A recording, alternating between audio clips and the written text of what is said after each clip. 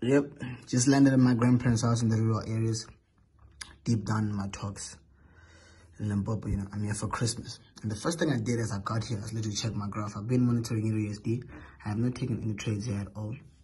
I've been monitoring all the movements, and I think I'm confident about my next move on it. I wish I could share more information, but I'm just trying to show you guys that obviously I do take my profession very serious. We still have trades running. I have not taken USDs yet, but as you can see, we still have trades running. We still have Nasdaq running. We still have EuroCAD. Go all the way down to EuroCAD. Show you guys a bit of actually where the entry point was at. Sorry, just move back to that. I'll show you guys where the entry point was at. Then look at that sell. When the market pushed back up, it triggered my sells and shut all the way down. As you can see, I took this entry, left that one, and I left that one.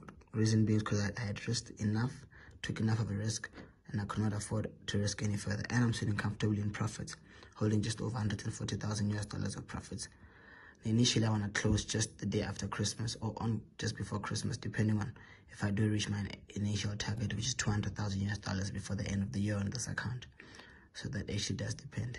So let's see where exactly my other entry point was at on NAS 100. As you can see on NAS 100, I've been holding the buy for the longest of time. I could try change time frame, go to a daily time frame, so I could show you exactly where I picked up the buy at. On this low here that came, just change it back to H4, you can have a nice view. On this low here that came, I picked it up. It came back again, I picked it up. And when it shot again, I picked it up. I've been holding it ever since. But somebody said to me, Ash, why didn't you enter on these lows as well? Because the risk that I took here was high enough for me to hold and expect the same amount that I actually targeted. I didn't have to go in over and over and over again because I initially calculated the risk that I was supposed to take, which I did. And as you can see, it is. Just do that. Move it back. Show you guys that we don't trade demo accounts. This is a real account. As you can see, that is a real account. It does say there. So yeah, sorry about that. I just couldn't hold the phone properly. Laptop's about to go off. So yeah, and as you can see, we do trade real accounts. It is a real account there.